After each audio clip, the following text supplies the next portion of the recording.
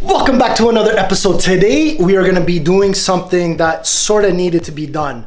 Okay, so summer's just around the corner. Literally, we're pretty much right there for it. So what does that mean? Boating season. That's right. Our 16-foot Bayliner Capri needs a little bit of TLC. Start the video. Right here is what I have to deal with. Man, what a disaster. The plywood is completely rotted and it needs to be replaced. And on top of that, right here up in this corner, you're gonna see lots of PL glue. I don't know what these guys did, but they were trying to do a half-assed job just to do a temporary fix, and they just made it a disaster. I got my work cut out for me. So now what I gotta do, I'm gonna try to pull all the staples out of this rotten plywood and try to do the best as I can. Let's just get right into it and get our hands dirty. No pun intended.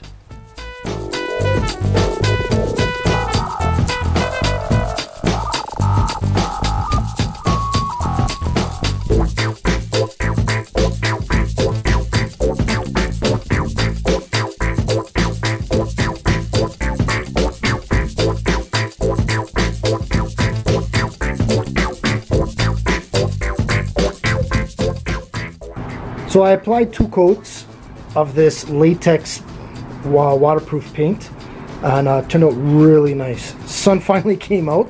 It sped up the drying process on this. So this is for the one seat. I have another one for the second seat. Then this one here is for the front seat. So this was more of a 2-day process, and actually what I did, and it kind of worked out. So instead of washing, what I did was I filled up a jug of water and literally just did that. And what ended up happening is, because of this is waterproof, the brush does not actually soak, and putting the brush into the water actually eliminates the oxygen, so it doesn't allow the paintbrush to actually dry up. So the next day, went to go use the same paintbrush and it worked fine. I just made sure that I shook it and shook all the water out. All right, for everyone that would want to know what I used over here, this is it.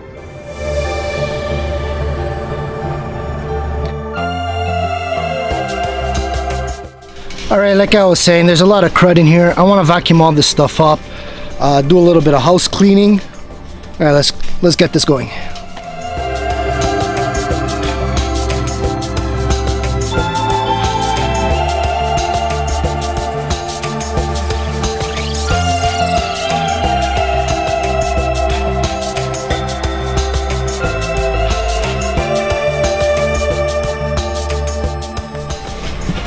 Alright, so now it is the moment of truth. A little nervous, but I know this is all dirty, but I just want to test fit it, and then afterwards, when it's ready to install, I am going to clean this up.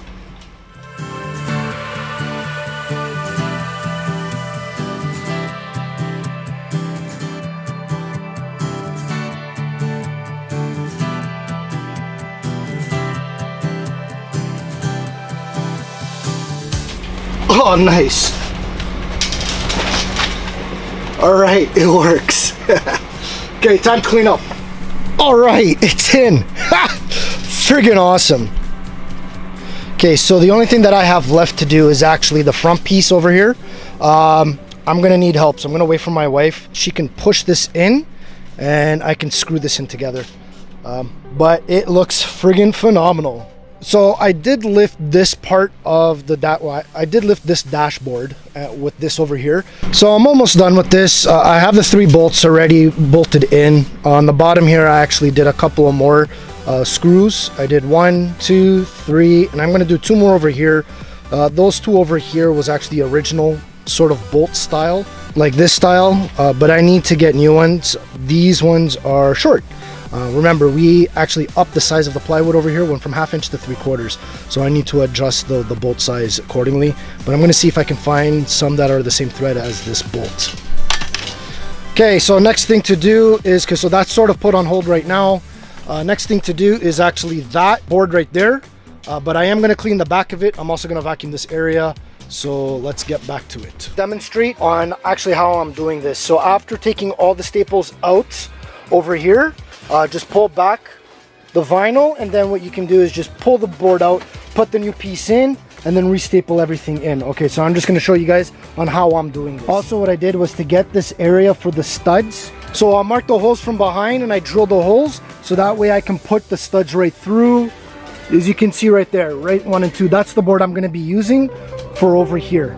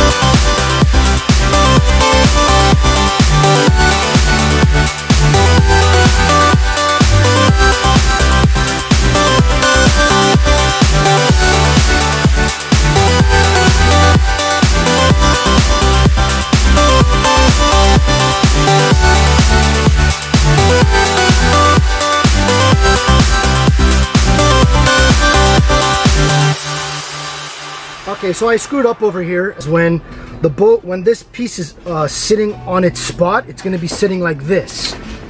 So the way I have this folded is if any water comes in, this will actually hold the water, which I don't want that to happen. So I'm going to change some stuff around. I'm going to have this piece overlap that and this one overlap this. So that way if any water goes down, it passes over it. This is actually my first time doing vinyl work.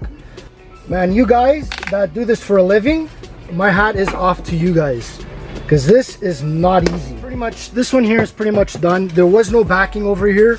So next step to do is put this in. All right, there you go.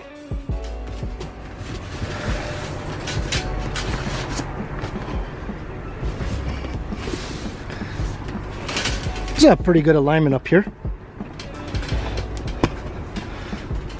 Looking good. All right, everything is back together.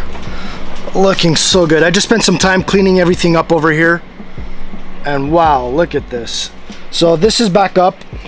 I used number 8 stainless steel Phillips screws. It's about 1.25 inches. Yeah, 1.25 inches long. So you can see sort of the little holes that I put over here in between the slots. And then there's 2 more over here, but I drilled them from behind forward. When we get the boat into the sun and the vinyl actually heats up or warms up, it'll go back to shape. So, but right now you can see where the screws are. But I'm not worried about that. But man, oh look, this is looking so much better. So much better. Carpet over here is vacuumed. I'm gonna purchase some of that Bulldog spray glue. I'm gonna peel back the carpet over here. Oh, there we go. We can see that a bit better. Just spray the glue and then push the carpet back to where it is. It's just peeling off. It looks like it was just used adhesive, spray adhesive to put it there. Then as well as this area right here, that board, the seat is redone with the 3/4 inch plywood. Same with the backing with the 3/4 inch plywood. And I bolted everything there. Looking really nice. I'm not going to show you the rest of the boat because it's a disaster. This is the only clean area. But I'm liking it so far. Oh man, so happy. After all that work, the boat looks much better. Absolutely much better. Especially that front trim that went around.